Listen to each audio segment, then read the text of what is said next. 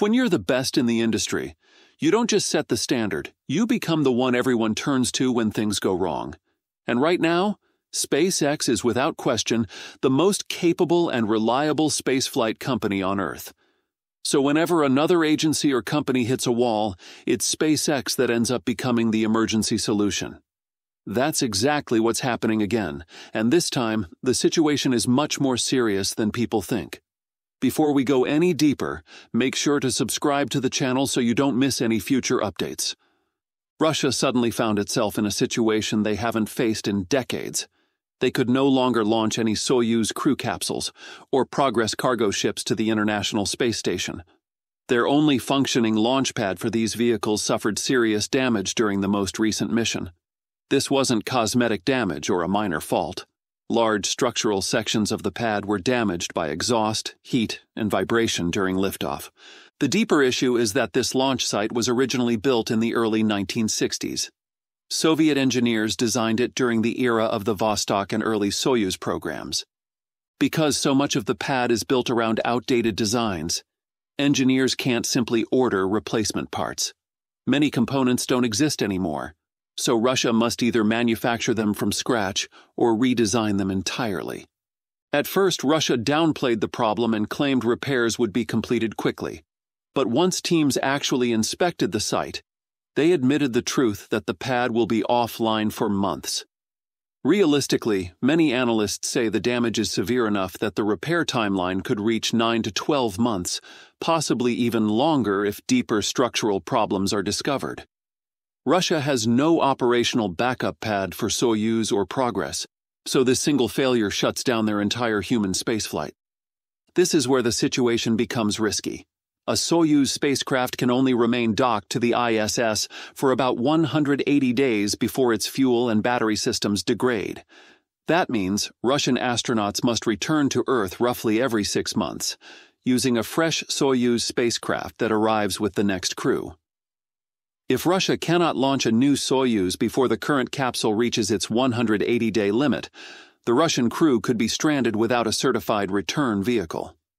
This is where SpaceX steps in because right now, Crew Dragon is the only spacecraft NASA has that is ready for human rescue missions. You might wonder how the United States ended up with only one working spacecraft even though it has been in the space business for decades. The reason goes back to the space shuttle. The shuttle flew for about 30 years and did almost everything, but it also had serious safety problems. 2 missions ended in disasters, Challenger in 1986 and Columbia in 2003, and NASA lost 14 astronauts. After the Columbia accident, NASA decided the shuttle was too risky and too expensive to keep flying. So in 2011, the shuttle program ended, leaving the U.S. with no way to send astronauts to space. NASA had to rely completely on Russia's Soyuz capsules for almost 9 years.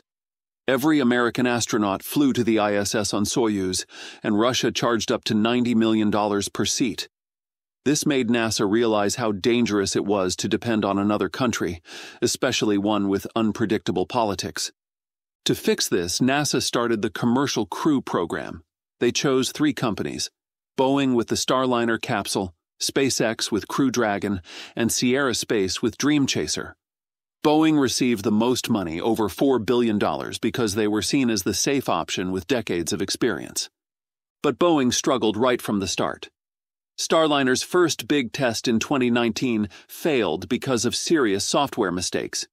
The spacecraft's internal clock was wrong by hours, so it fired its engines at the wrong time and used too much fuel. It couldn't reach the ISS.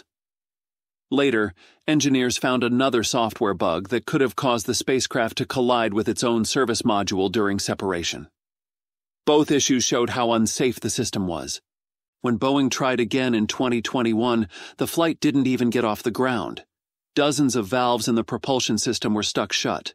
Moisture had reacted with the chemicals inside the valves, basically cementing them in place. Boeing had to take the entire spacecraft apart and fix the system, which took many months. After that came more problems: wiring issues, parachute concerns, and even flammable tape inside the spacecraft, something that is not allowed in human spaceflight at all.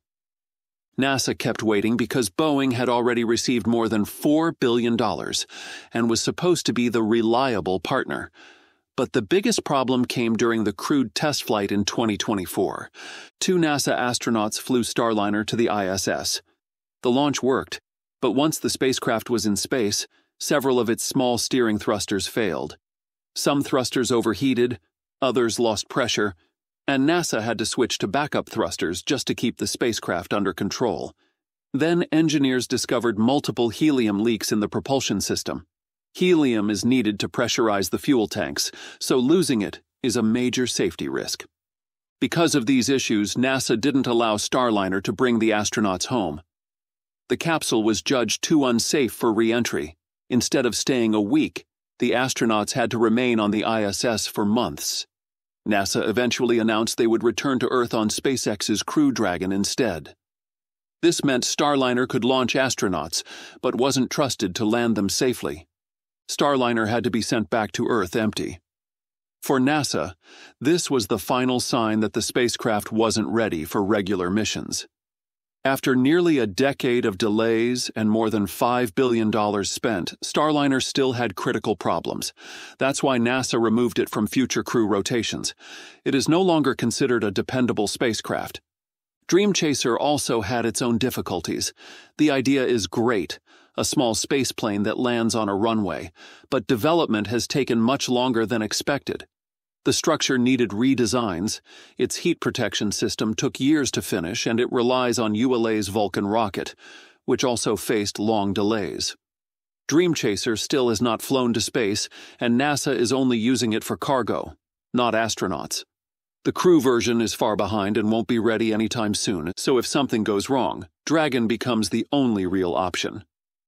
Crew Dragon has already flown astronauts more than 13 times, carrying over 50 people into orbit since 2020. Every single mission has returned safely. The spacecraft can stay docked to the ISS for up to 210 days, which gives NASA a longer safety margin compared to Russia's Soyuz, which must come back after about 180 days due to battery and fuel limits. The rocket that launches Dragon, the Falcon 9, is also a major reason NASA relies on SpaceX.